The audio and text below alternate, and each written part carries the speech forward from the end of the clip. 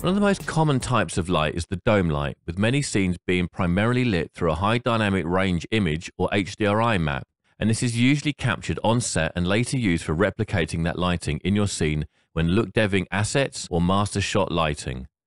Many times this HDRI map will get you 70 or 80% of the way to setting up the lighting for your shot, and adding extra lights will further polish the lighting for a beautiful final shot or image. So let's have a look in Solaris and see how we set up and work with a dome light.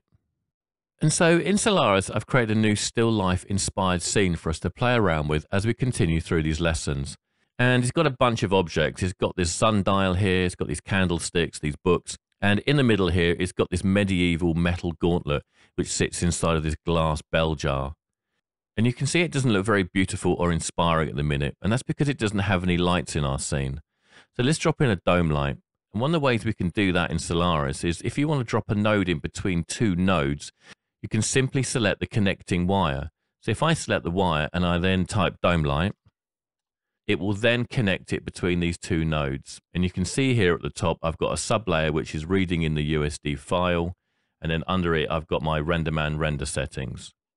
So you can see that now we have our dome light and our intensity is set to 1, but our color is white by default.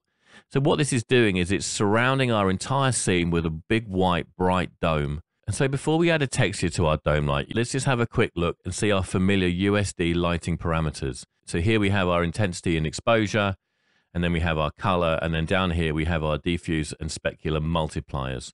But this texture input, this is really where the magic happens.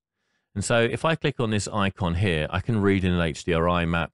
And because we want to read in a .tex file, by default, this wildcard here doesn't show them. So if we just type star, then we'll see this HDRI appear in this folder. So we select the texture we want to use and then press accept. And now we've applied a map to our dome light, which is now illuminating our scene. And so it looks very dark to start with. So let's increase our intensity to 6. And let's also go up on the exposure by, say, 2. And now what we're starting to see is we're illuminating our scene with our HDRI map. Now I'm just going to rotate the camera a little bit so I can look at the handles on the dome light. So I can rotate the dome light in a number of ways. One is I can rotate it here under the transform tab and middle mouse and then scroll, and then that starts to rotate the dome light. Or what I can do is I can select the dome light, hover over the viewport and press the enter key. And now this will bring up the manipulators, and then I can then control the rotation of the dome light that way. And so like we've seen in previous lessons, there's a number of extra parameters that we can play around with.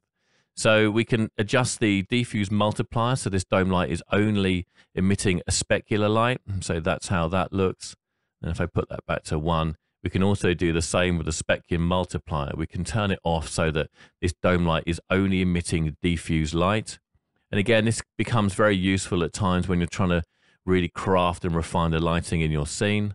So again, let's put that back to 1. So there's a couple of other options I just want to show you that sit under the RenderMan tab. And the first one here is map saturation. And if we go to set or create, we can actually control the saturation of our HDRI image.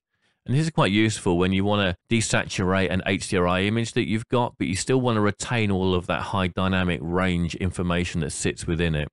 Here we've knocked all the saturation out. And this option here allows you to control the gamma of your map. And then also down here, we have our visible in refraction. So if we turn that on by going to set or create, we can now control it.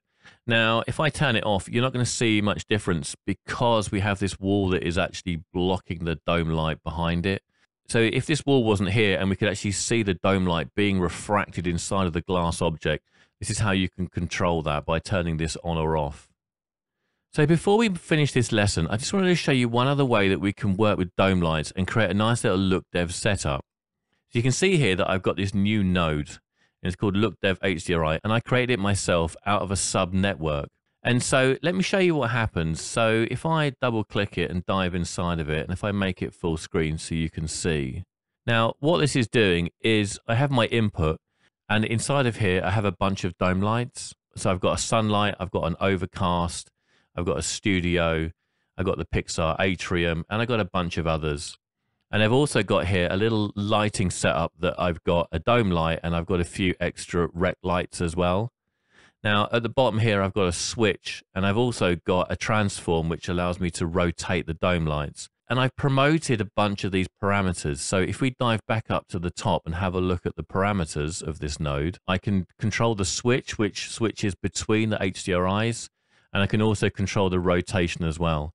And so what this allows me to do is, rather than have a bunch of dome lights that sit inside the main stage, I've got one neat little sub network that houses all of my LookDev dome lights inside of it. And I can use this parameter to switch between them. So we can go from 1 to 2, and then we can then go through them. So this is a cloudy day, and then I can have a look at what it looks like inside of a studio setup. And then I can then have a look at what it looks like inside the Pixar atrium. And you can see here that inside of the dome light within the sub network, I've desaturated it. And so this is quite a handy little tool. And of course, then here I can rotate it. So if I go back, say I go to number 8, which is the outside of Pixar, I can now start to rotate this dome light as well to see what it looks like as I rotate the dome light. And so even though this lesson was quite short, there's still a number of powerful and useful features that you can use within the dome light.